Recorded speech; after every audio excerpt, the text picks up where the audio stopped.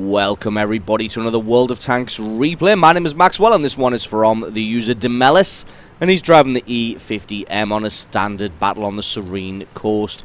E50M is a very good tier 10 medium tank for the Germans. So I do want to give an apology to people who are subscribed to this channel for World of Tanks content, because there hasn't been very much of that over the last few weeks. That's just because I've been taking a little bit of a break from World of Tanks. It doesn't really help that I'm super busy at the moment with it coming up to the Christmas period, and my work is running a bar, so obviously that is very, very busy over the Christmas period. So I haven't had a chance to join Circumflexes or Sir Havoc at all on their live streams on the evenings. So that is the reason why there's been a drastic slowdown of World of Tanks content. I'm hoping now that I should be able to get back to producing weekly World of Tanks content for everybody, obviously including some subscriber replays, but also some of my own content as well. Own content, you may have to wait till after Christmas to see more of it, just because, like I said, super busy over Christmas. So Demelis straight away going to be heading to the far left-hand flank, because he is a medium tank.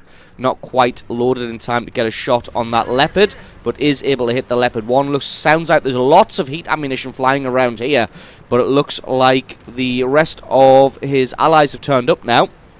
You can see the other platoon mate in the IS-4 is bringing up the rear here. There's an Object 140 with him as well. I think the enemy team has realised that it's not going particularly well, so they've started to fall back. You can see they're obviously not very strong in this position, even though they are evenly matched, even outnumber the allies here. They're starting to fall back, not very confident of their position, especially thanks to the fact that this IS-4 with its fantastic armor has arrived. He's going to wade in there with all of his hit points and just soak up the damage. Demelis going to move in behind him. Looks like this T-62A tries to come in, but realizes the error of his ways and just nopes the hell out of there immediately. And Demelis coming up and offering support to the IS-4 as the two tanks on the left-hand flank also push forward. And from being very evenly matched, this has turned into a complete rout. Leaves the Leopard with 3 hit points.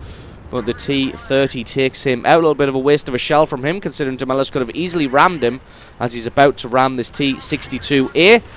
Wipes him out, because the E-50M is one of the best tanks in the game to ram people with. And then gets a great shot between the houses on the Jagdpanther 2. And as you can see, the Allies now have absolutely won their flank, when, to be honest, the enemy team had stronger tanks there. They should have been able to push that one forward and win. But as you can see, momentum is a big thing on a flank. When you get the momentum, you can generally ride it through to victory. If you can get the enemy on the back foot, make them think that they're in a worse position than they actually are, you can carry a weaker flank to victory, as you just saw there. Nobody died that went on that left-hand flank. It does also help if you have much better players on the flank than the enemy team does.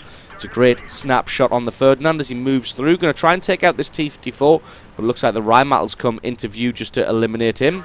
Nope, looks like there's a rock in the way, so Demelis just going to take him out. He's got his eyes firmly locked on this Caernarvon here. Caernarvon has no idea. Rams him and shoots him to take him out for kill number 3. And now it's going to be a bit of a scramble to see who can get the last bits of damage on the last few tanks that the enemy has. Although, to be honest, the Allies are winning 9 kills to 4. This is by no means a foregone conclusion. The enemy team still does have an E100, T110 E5 and a Foch 155.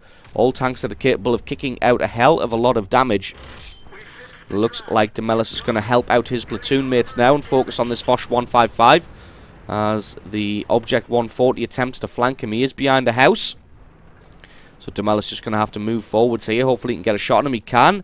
He's going to wait for him to straighten up just a little bit. But he waited just slightly too long, and the Object 140 took him out. But the shot probably would have bounced off that very angled armor of the Foch if he had taken the shot. Still has 4 kills to his name and almost 5,000 damage. So regardless of what happens now, it's going to be a good game for him.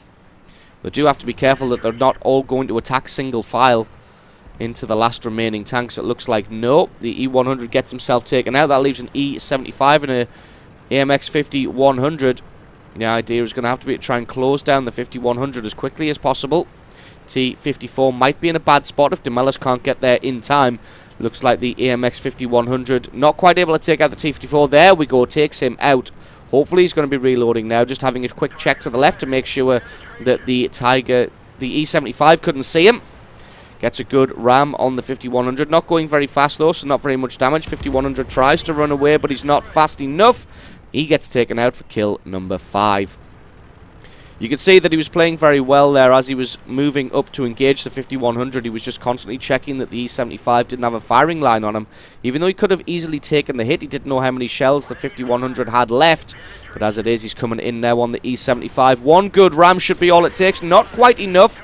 Looks like the T30 has bounced, so this should be Demelis' kill. It is indeed.